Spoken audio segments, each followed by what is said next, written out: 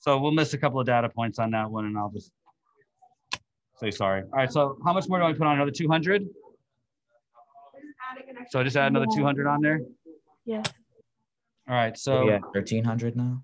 it's 500, 400, and 400. So yeah, 1,300.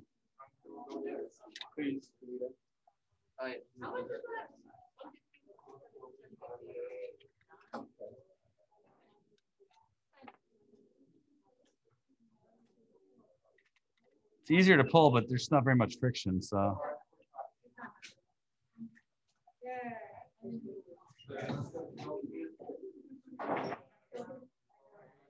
Right around 4.5. Yeah, I'd probably err on 4.5 on that.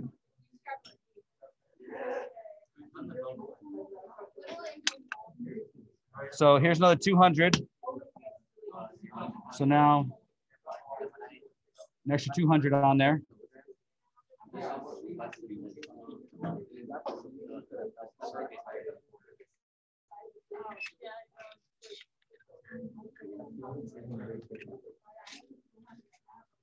Okay, so I guess 5.5. Rather 4.5. It didn't Yeah, really I think change. it's 4.5. I don't think it's 5.5. Yeah, but the No, last that was 5.5. I mean 4.5. So It didn't move. I put the last 200 gram weight up there. So now it's, the cart's definitely full.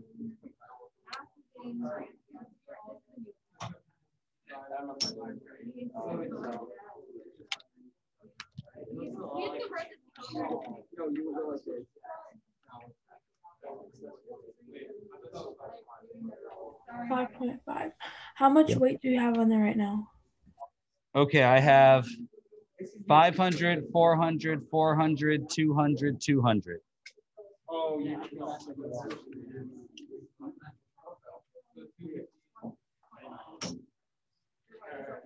Okay. Now I do want you to see something while you're watching. I'm not sure I did this yesterday, but watch the gauge. I'm going to pull the cart and get it started. You should see the gauge go way beyond that 5.5 we had. Maybe not way beyond, but go beyond it. And then the moment it starts the cart moving, it'll snap back to about 5. You guys see that? How it takes more friction to get it started, but once it's started, it goes back to where it was. So here, let me see if I can get that on the screen better. So it's a little hard to see from where you are. Let me give you a little more space.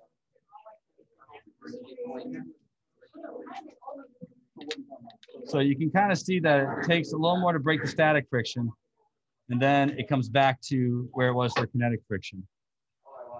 So, but let's go ahead and do the skinny side now.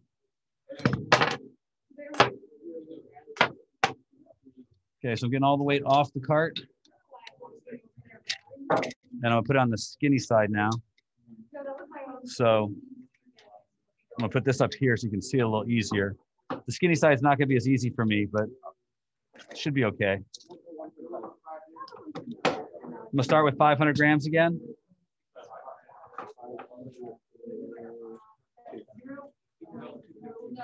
Just gotta balance it better. Okay, this is 500 grams.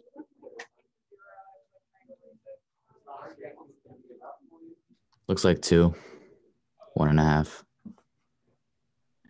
I'd say 1.75.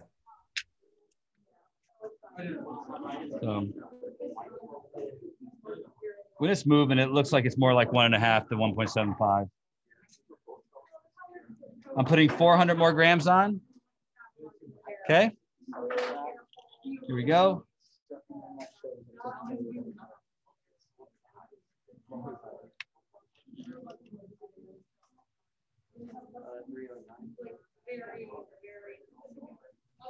Right on 3. Okay, I'm gonna put another 400 grams on. So this is what we got now.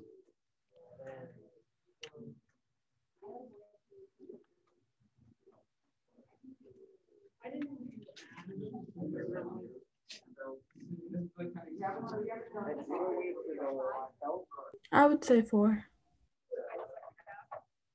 Because it kind of moved a little forward, but I would say it's 4. Okay. And I'm putting another 200 on.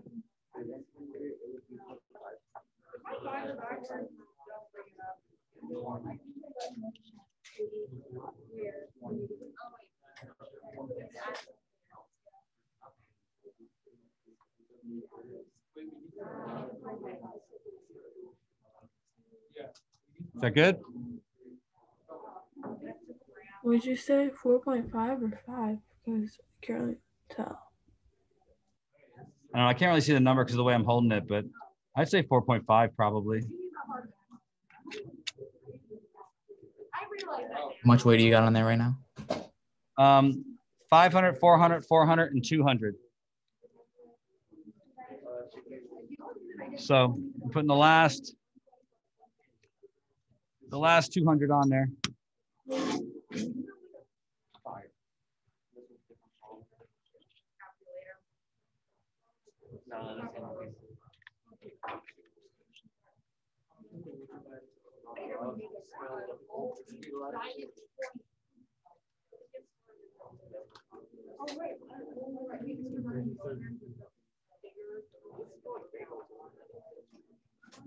You see that okay? It was at 5.5. Yeah, I think I grabbed it and then I just kind of softened it. So let me make sure. Yeah, it's definitely 5.5.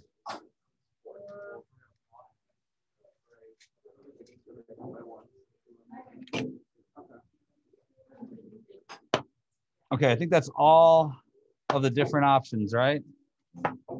Actually, I think we need to repeat the first like 3 weights with just the wood side because I think we started out yesterday on the felt white side and we repeated it all again.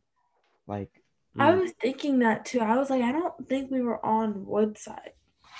yeah, we had to repeat on the wood side just like the first 3 times and then we'll be done with all the data. All right, so wood side down, 500 grams on. Is that what you're saying? Like that? Yes. Yeah. Okay. All right, so wood side down, 500 grams. I'm in a different place in the table though. There's all this debris on the table. Let me get it off.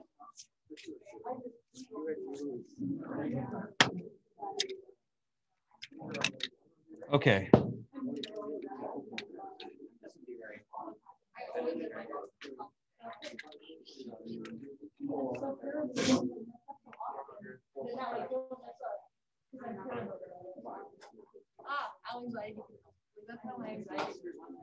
Is that 3 or 3.5? I think it's between 3 and 3.5.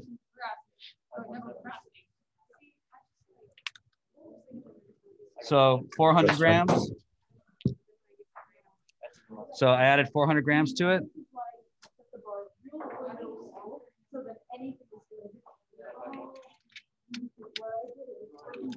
Can you only add 200 since we've already done this data set, but we just have the wrong one? Sure. So here is 500 and a 200.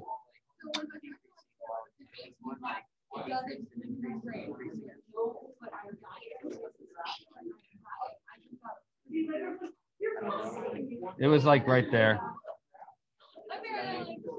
4.5-ish. Yeah. But this data is rough because the table is just very inconsistent. So how much do I have to put on there now? 200 again. Okay, so. All right, here we go. You guys in class? You guys in class about done? Yeah. Okay, this is our last data set.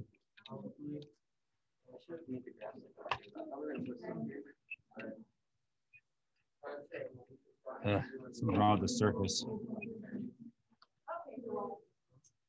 Keep hitting something on here that's making it go weird. I'm trying, guys.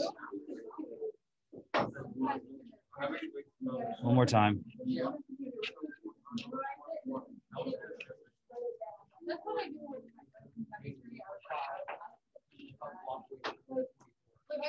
Jeez. All right, that's it for sure. Right about 5. All right, that's it, right, guys?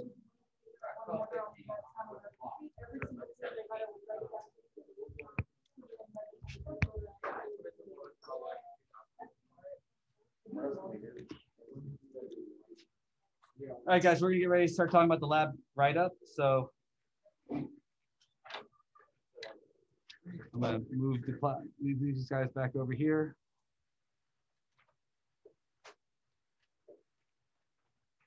And there we go. So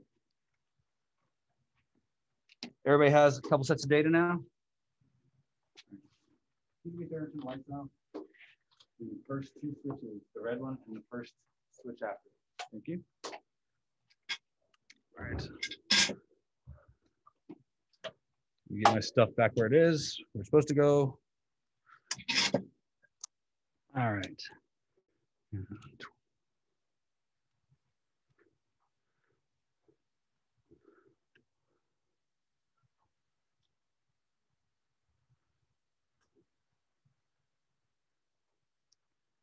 All right, so you guys are talking about the data. I think that the wood data that I gave you is probably not very good. There's something different about the table from today compared to yesterday. It's just not the same. It's really sticky. So we might have to scrap the wood data. I might have to get it from someplace else. So let's talk the lab write-up. Give me a second. Plug in my iPad.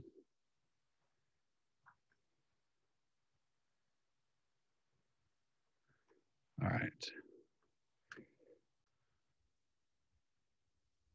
There.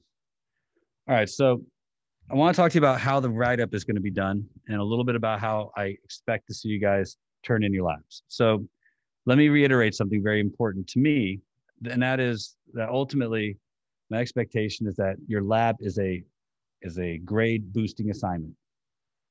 And I want to be really clear, second quarter, third quarter, fourth quarter, there are no of those beginning of the year kind of cushion assignments now. So you need the lab's assignments. And I don't want you to turn anything in that isn't going to be an A. So if you turn something in that's garbage, I'm just going to put a 0 down and hand it back to you until you turn it in right. And I'm not going to be on you about it, but you're going to hold on to that 0 until the lab comes in perfect. So let me get all the eyeballs on me real quick, not down at the table. Do we understand each other? You guys at home, do you understand that too? You need this grade. So there'll be several labs per quarter. I'm hoping to do a lot more of them, but please understand it. I'm just not going to read and use my time to critique your bad labs. Make them perfect. So if it's bad, I'm just going to say this is not done correctly. Take it back, do it again. So we're going to talk today about how I want the data and analysis presented to me. Those are the last two parts of the lab. Section 4 of the lab kind of tells me what you're going to do with the numbers, but 5 and 6 is where you execute that. Almost every single lab we do in here is going to end with you guys finding the slope of a set of data. Be very clear about that from the beginning. And this is where your pencil should probably start. Every single lab is going to end with you finding the slope of a set of data. So if you haven't done that, your lab is incomplete. And in the beginning, I'll help you figure out what it is that you need to do, what you're going to graph, and how it should look. But by the end, no, I'm not going to do any of that.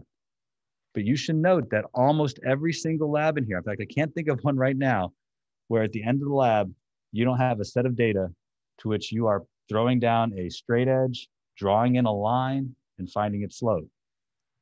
So if you haven't done that by the end of a lab, you should probably question whether you actually know what you're doing on that lab or not. So let's start with the data section of the lab. First, I should expect to see a raw data chart. Something clearly labeled. For us, that's going to be, we measured something from the spring scale. and we had the mass that we put on the object, and maybe the object was a shoe. So in our group, the shoe was like 180 grams. Can't remember exactly what it was. And we added 500 grams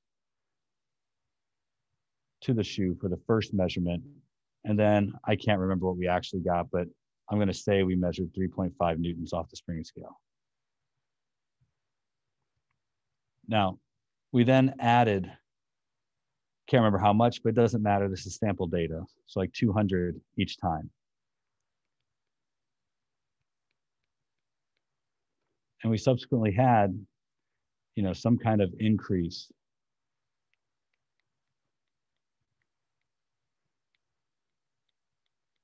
each time. And this is not real data. I'm just making up the numbers real quick. The important detail here is that you should present a raw data set, which is exactly what was read off of your measuring devices or what was stamped on the masses. Yes, ma'am.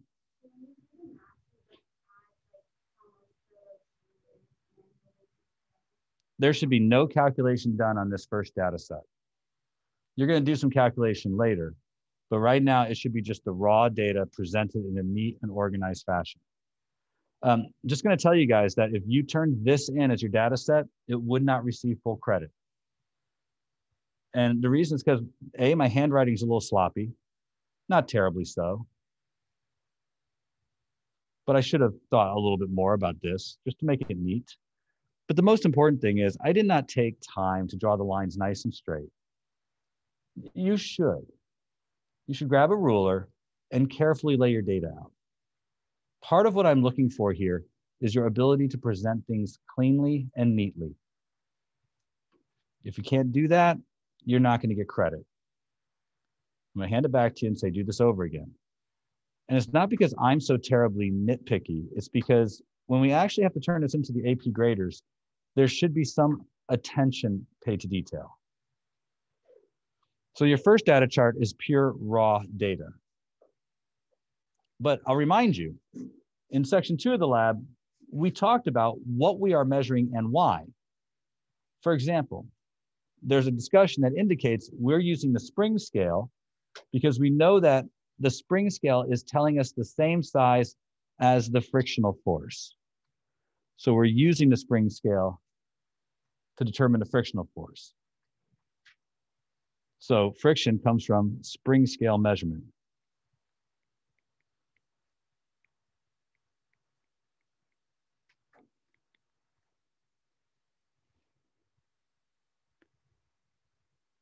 And we're just taking it right off of the chart. We don't have to do anything to the spring scale measurement because we believed those were the same. However, the mass isn't the normal force. We know that. We need to make sure the mass is converted to the weight, and then the weight and the normal force were equal. So although we want the normal force, what we're actually going to do is convert the mass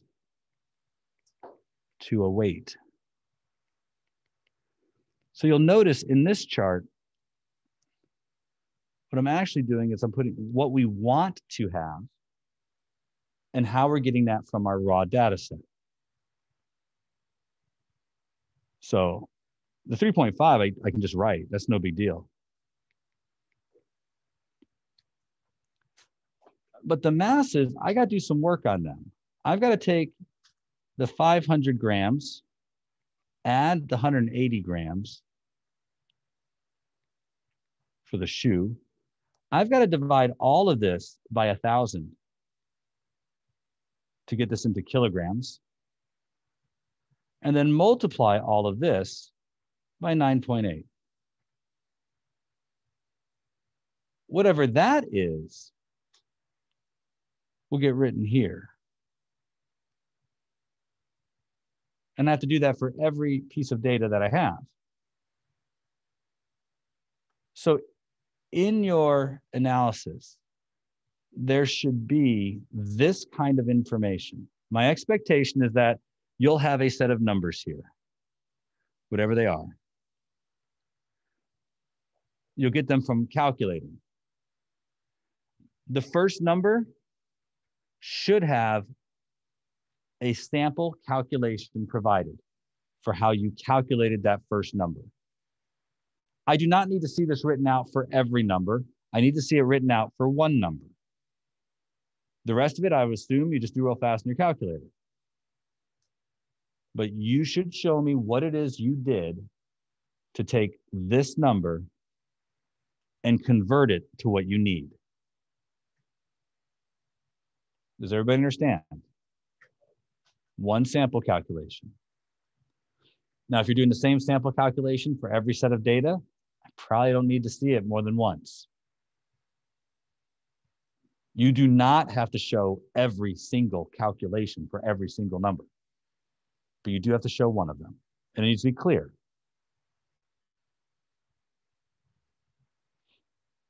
Your data chart should include units for at least the top two numbers, or you can bury it up here in the heading. But notice that my heading has in it what each of these represents and where it comes from.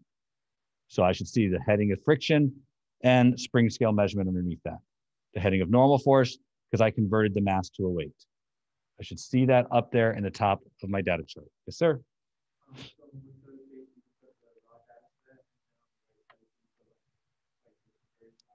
Yep, however you want to lay it out, it's fine with me. That part I'm not particular about.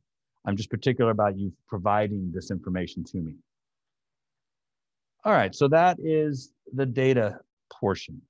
Now, our goal in this lab was to find the coefficient of friction. In order to find the coefficient of friction, we are looking at a relationship that relates the frictional force to the normal force. Some students feel like they could just take every one of the friction numbers and divide by every one of the normal force numbers. Guarantee if you do that, you get a 0. I'll hand it right back to you. That is not how science works. Science looks for trends and analyzes the trends. So although this is a true expression, we're going to use it different. You have to follow a process called linearization of data. And we're going to learn different methods to linearize data. Today, you're going to learn process number 1 for linearization of data. But all processes for linearizing data end with a straight edge, drawing a best fit line, and finding the slope. All of them. They all end there.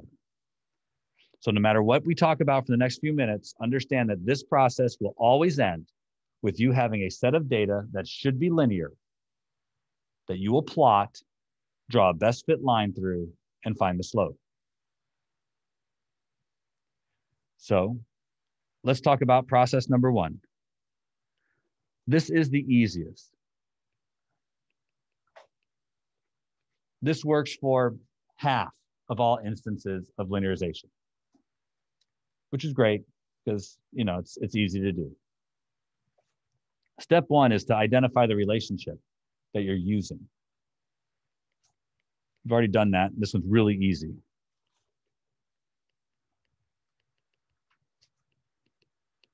So for this lab, that's friction equals mu times the normal force.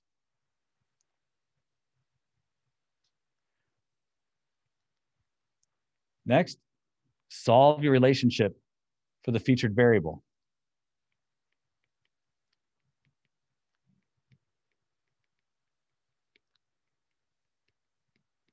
Pretty straightforward, just like we did a minute ago.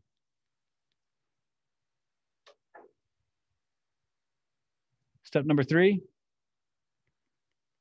you're going to plot the numerator on the y-axis and the denominator on the x-axis.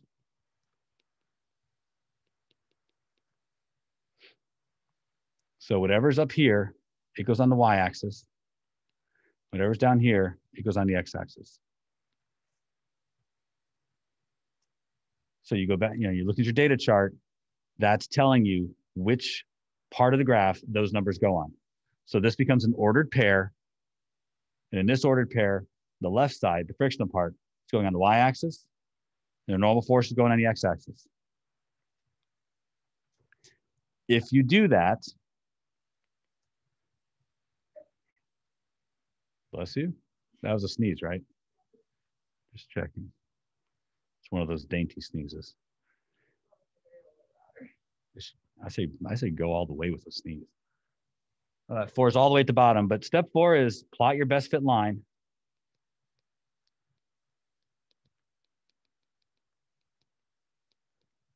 The slope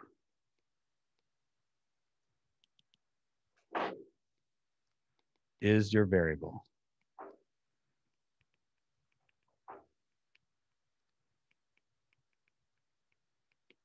So you plot your best fit line, and your slope is your featured variable. So that is process number 1. It's really easy, and it works for about half of all of our formulas, but it only works for about half. And you can tell if it's going to work. So this is a side note, but you can tell if process number 1 is going to work if something you measured is in the numerator and something different you measured is in the denominator. It might be more complicated than this. But again, you can tell if it's going to work if something you measured is in the numerator and something different you measured is in the denominator.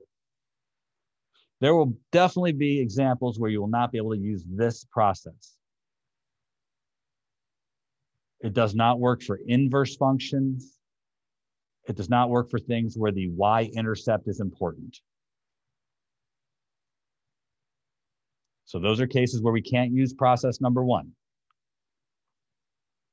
And that's quite a few things, but it's going to work for this one. So that means to me that I'm going to see several of these graphs in your lab. Somebody asked, can we put them all in the same graph? In this case, you probably could, because you're graphing the same thing each time, and you probably will have the same scale. However, every graph should have a couple of characteristics. They should have a title. They should tell me what you're graphing. They should have axes that are clearly labeled. The numbers should always start from 0 on the bottom of the axes. Every graph in here, the numbers should start from 0. There should be even increments that encompass the entire data set. Most of you probably went 0 to maybe 6 newtons, probably it. And again, even increments. They don't have to have the same increments on the x-axis and the y-axis, but you do have to have even increments. There are no breaks in our scale, in our axes. You can't jump from one number to the next. You have to go in an even amount. Our axes are linear, so they are number lines. Does everyone understand? So I don't care how convenient it is, and I don't care if the software you decide to use to make your graph does it automatically and scales it. You got to make it stop. Every graph starts from 0. You graph your data points, they should be linear-ish, but they won't be perfect. It's a lot. It should be linear-ish because you've forced the graph to look linear. Grab a straight edge and draw your best fit line through your data points.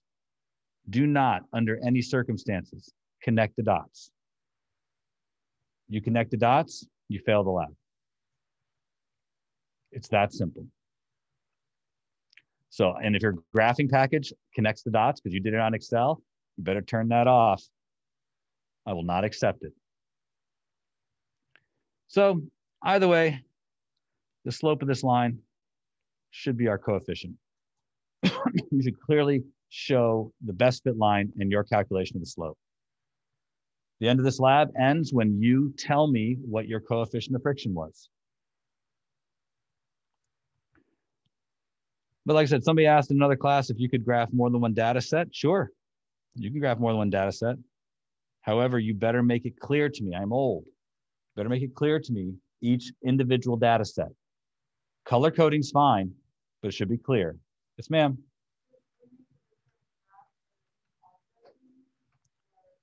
You can. That's fine too. So, my expectation is that you're graphing all of your data sets. Generally, you won't be able to graph them all in the same graph. Normally, the graphs are going to be different things. Normally, it's not that many graphs per lab anyways. This one has a lot because you have a set of data for each different surface. But if you want to put them all on the same graph, because you can, and you're smart enough to figure that out, I'm fine with that. That's less work for you, and I'm okay with that. Now, let's talk about a few things about this lab, but are there any questions about the process of what I'm expecting for your lab? All right, so there will be a form on Canvas that I'd like you to follow, but you can actually do your lab in any way that you would like. A couple of things you should keep in mind. Coefficient of friction is a number that's less than 1. If your slope is greater than 1, you have probably made a mistake. This lab should fall right in line with expectations. Next, all of you measured the same things. So when it comes to things like felt, we should all have about the same answer.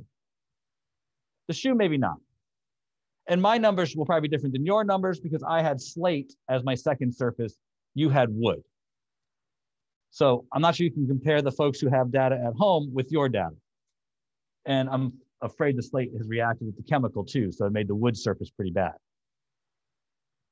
But at the same time, you should see a coefficient that's obvious, and it should be less than 1. So if you get numbers greater than 1, I'm thinking you probably made a mistake. And you can tell which of these should have been higher and which of these should have been lower. It should clearly have been harder to pull the shoe than to pull the felt side of the block. So you should see the shoe having a steeper slope than the felt. So there's some obvious things you should see in your data. If you don't see those things, you've done it wrong. Go back and look at your work. Something wrong with making a mistake, but catch these mistakes. Some of them are easy to catch. Labs generally end when you've told me what your slope is and what the meaning of the slope is. So don't just say slope equals this. Then the lab should be the coefficient of friction for this was this number. And I got that from the slope of this graph. I should see a statement at the end that tells me what it is you were trying to find from step 1 of the lab. So at the end of the analysis, I should see that. If I just see slope equals 0.3, I'm handing it back to you. That's a 0. You need to tell me your results. I will almost always give you a follow-up question, and I'll expect you guys to give me a sentence or two in its answer. Here's your follow-up question.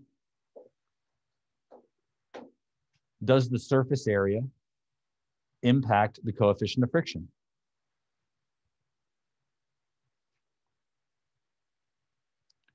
Does the surface area impact the coefficient of friction?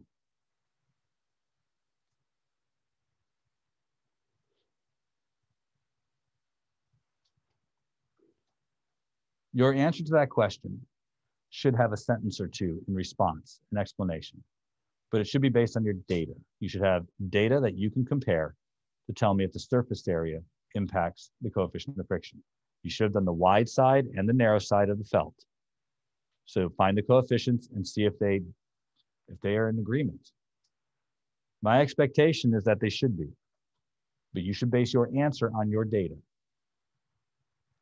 All right, that's it for the lab. Generally, I make labs due 3 days after the last day you took data. I don't count weekends in those numbers, which today being Friday means Monday, Tuesday, Wednesday should be the due date of the lab. I allowed first period to tell me whether it would be better for them to turn in Wednesday or Thursday.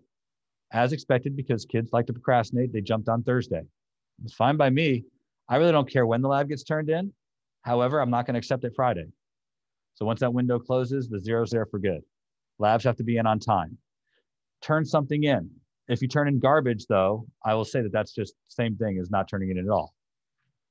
If you turn in a solid effort, but it's not going to be up to my expectations, I will let you resubmit it. But only under those circumstances. Does that make sense? Yes, sir. I couldn't hear you. Part 4 of the lab? That's a pretty big category.